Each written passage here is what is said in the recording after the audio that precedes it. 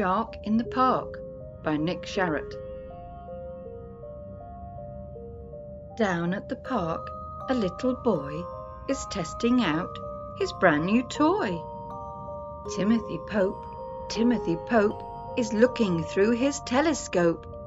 He looks at the sky, he looks at the ground, he looks left and right, he looks all around.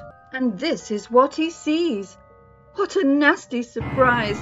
In his loudest voice, Timothy cries, "There's a shark in the park!" A shark? Fancy that! It's only a cat. Meow.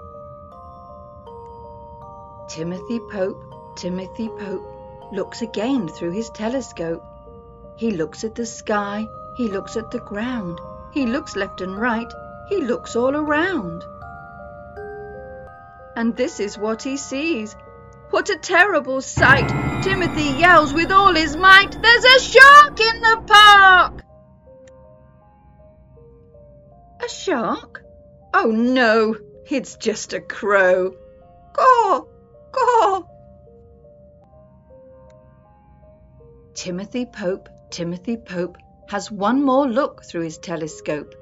He looks at the sky, he looks at the ground, he looks left and right, he looks all around. And this is what he sees. Tim's not in any doubt. What do you think he's about to shout? "There's a shark in the park!" A shark? No, it's not. And aren't you glad? As a matter of fact, it's Timothy's dad. "It's time to go home, Timothy."